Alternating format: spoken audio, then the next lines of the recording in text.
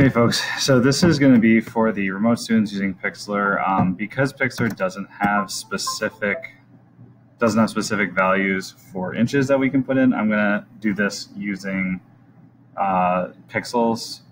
So the resolution, I believe, is 300, so I'm going to use that as my base. So basically what that means is all my inch numbers are going to get converted into pixels by multiplying by 300. So for the width that we had measured, it was 10.56 times 300, 3168. Whoops. So 3168. And then for the height, we have 7.125, but we got to multiply that. So 7.125 times 300 is 2137.5. 2137.5. Okay. So that's going to give us, and then you scroll down, you can hit create. I'll put these numbers in the description of the assignment so you don't have to necessarily catch it in the video.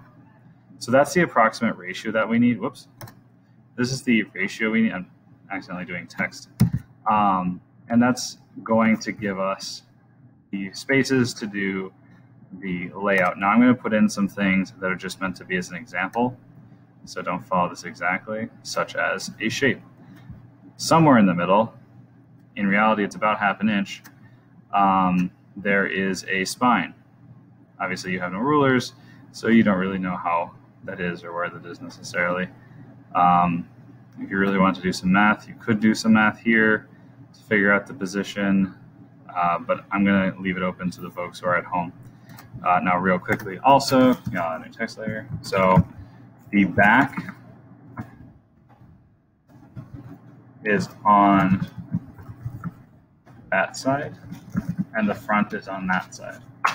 So when you open up any case, it's got like a normal, like a disc or a video game. When you open it up, the back is on the left, the front is on the right. So when you do your layout, you want to keep that in mind. I'm just doing something so that people can see what I'm doing, because the text is really hard to see.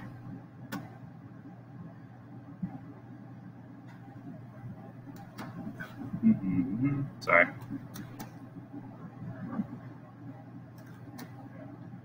Working quick, just trying to get something so that it's visible. There we go. Okay. So you're going to create a game case or a movie case, approximate layout of front, spine, back.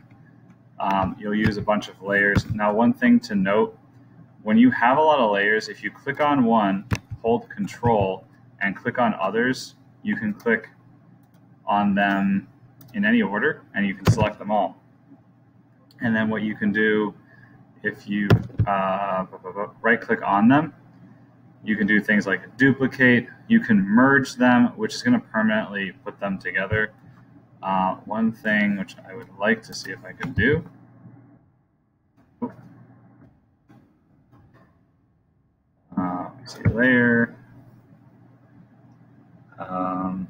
It's not going to let me do this on Pixlr. I was hoping we could group layers, but that doesn't seem to be something that it can do. But if you do have a bunch of things and you're permanently done with them,